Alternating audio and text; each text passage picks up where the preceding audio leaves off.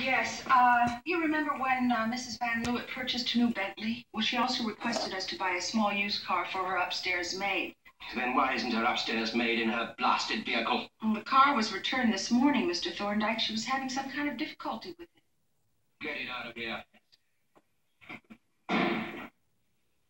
What's that for? I beg your pardon. Well, why don't you let the little car alone?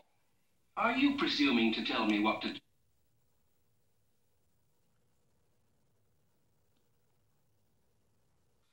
Okay, I'm out of line. Just bugs me to see somebody abusing a decent piece of machinery. Fascinating. Well, now that we've had the benefit of your point of view, shall we regard our relationship as terminated? Eyesore! Get this eyesore out of my showroom. And if ever I find it here again, someone is going to find himself in a great deal of trouble! Yes, of course it is, sir, boys. Here we go. There we go.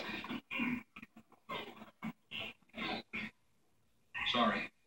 None of my business, is it? Perfectly all right. Goodbye.